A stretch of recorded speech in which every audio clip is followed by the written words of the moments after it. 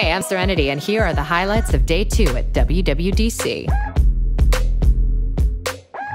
We met WidgetKit. It helps you build personal, relevant, glanceable interactions. Now, the awesome thing about WidgetKit is that we can generate this entire configuration UI from your intent completely automatically with no additional work from you. So cool. Then we explored how you can design dynamic and responsive interfaces in your iPad apps. Its content can be organized into collapsible sections, and you can interact with it using fluid swipe gestures. And we learned even more ways to make your apps accessible. I'll give you a hint.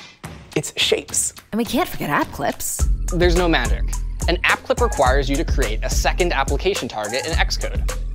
This app clip target will then contain all the necessary code and assets to handle your app clip experiences. And HandPose can help you control or interact with an app without touching the screen? Awesome! And here's what's up tomorrow. We are thrilled to announce a brand new set of CarPlay templates.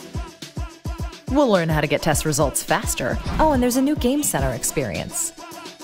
Thanks for joining. Get some rest. Day 3 starts soon.